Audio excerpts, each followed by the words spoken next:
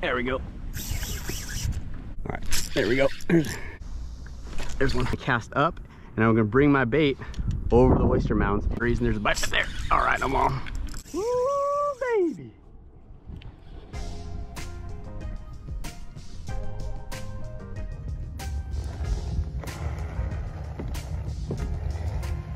All right, good morning all. It's a late morning start out here on the river with my buddy, and we're gonna get after some of the inshore species here, some flounder, some redfish, and some sea trout.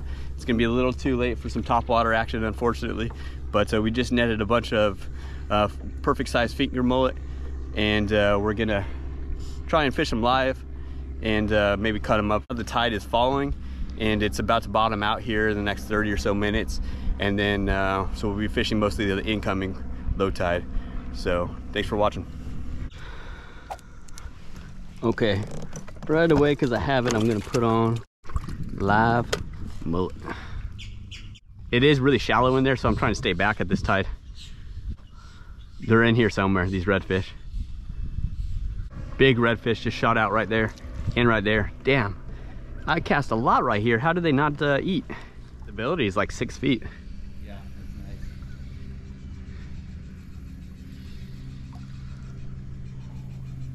nice. Holy crap.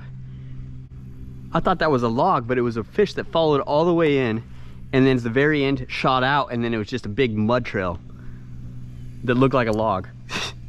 What the?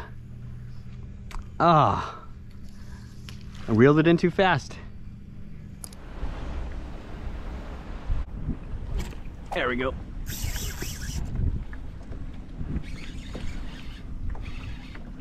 A lot of redfish here.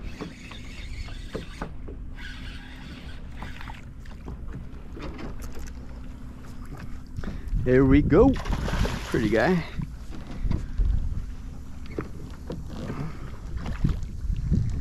All right. Yes, sir. That's a good one right there, guys. It's a pretty fish. Just getting started. It's midday, so it's been just a little bit slower than the last few trips, but we're definitely gonna be getting into them now that the current's starting to move a little bit. Here we go.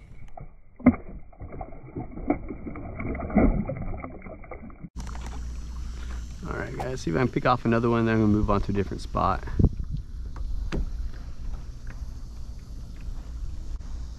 There's one. That feels like a flounder to me, guys. Just like, it stays down and then it has like little quick head shakes. Fast little head shakes. That's how I know it's a flounder. It's almost like a shiver, and you can feel that when you're reeling them in sometimes, and that's how I know it's a flounder. That and in the way that they're not just running horizontally like a redfish would.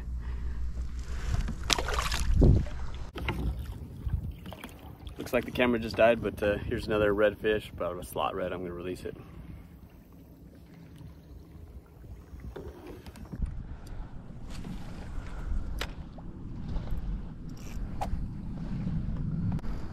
All right, guys, I just went back and grabbed my camera. Extra batteries, and there's a bite right there. All right, I'm on. Sweet. Feels like a good red right there. All right, nice. Nice. Look at that guy. Stand up here so I can get a better look at him. Look at him. Woo! Slacking my line, slacking my line. Coming in. Under the boat. Put my pedals up so he doesn't get stuck in them. I've done that before, that sucks. Woo, baby! Sweet! Look at that fish. Resisting this net at all costs here, dude. That one's really strong. Look at that redfish. Dunk. Right here, guys. Pretty fish. I don't know if it has 2 spots on that side. No, it doesn't. I'm gonna show off this prettier side here. Blessed to be out, and appreciate everybody watching. So I'm really happy that my channel's taken off, and I'm getting a lot of messages that you guys are liking the content.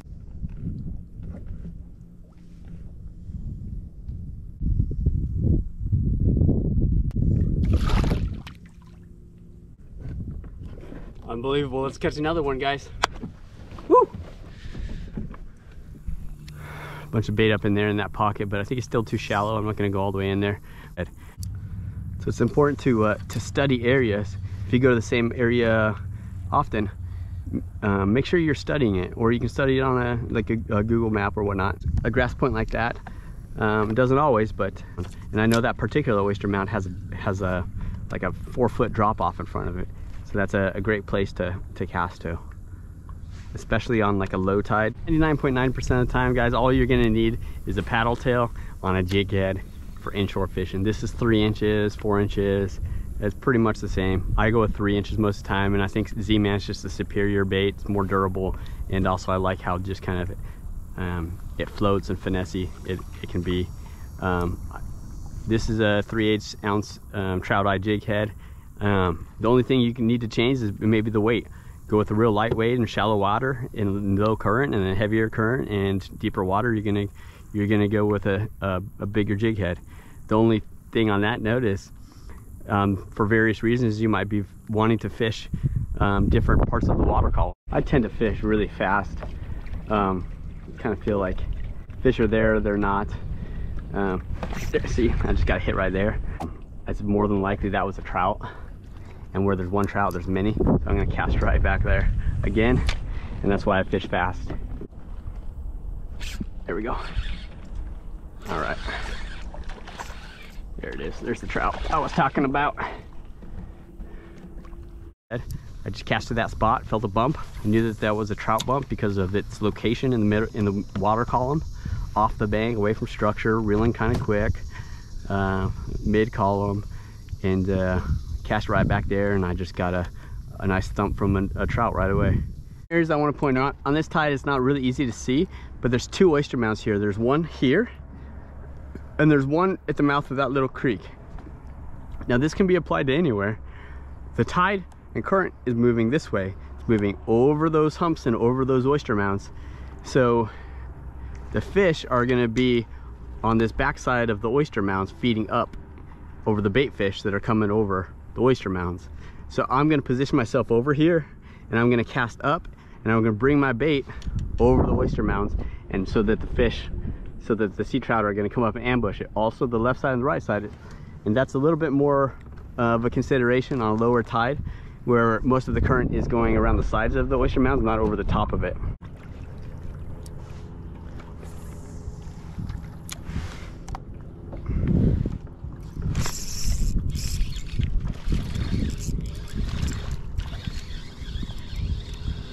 That trout was way up in there.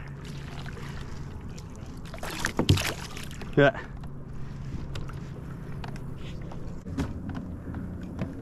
I got a bump board.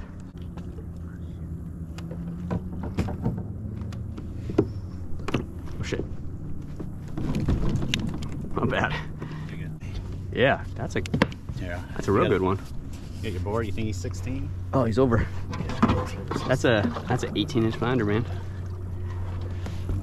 Dang, I'm good. You at 18? Yes, sir. Nice. Nice. Killer, man. Nice catch. Now I'm not gonna feel bad about catching the redfish right here. Huh? Now I'm not gonna feel bad about catching these redfish right here.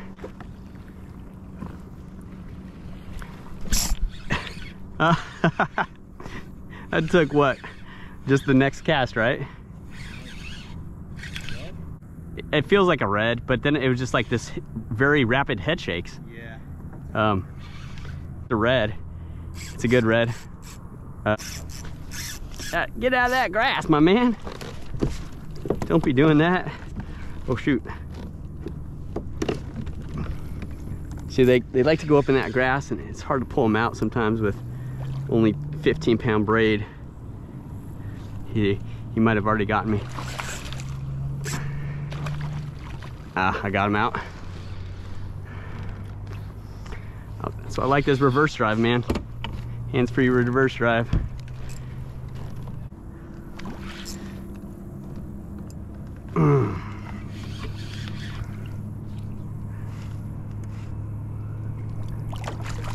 All right. Nice. Woo!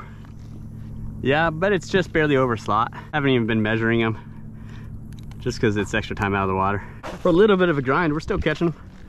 The flounder, I was just kind of trolling my my bait there, going from one spot to another, and went through some shallow area, and it just kind of dragging on the bottom. Happened to entice this little guy. I bet it's 15 and a half. My guess is 15 and a half. I bet it's not going to make the cut. It's 15. That was anticlimactic.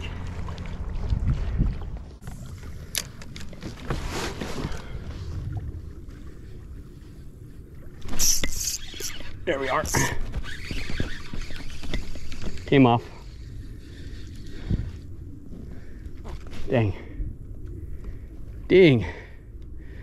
It's a very likely spot though, right there with all that grass in the water deeper.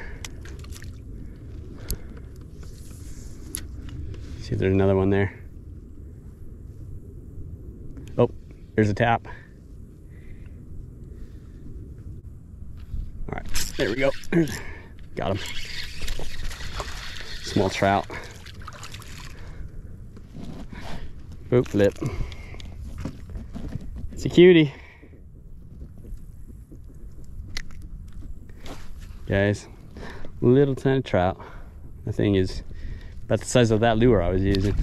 Guys, this is the carnage I'm dealing with today with these puffer fish. Just taking off my tails every single time.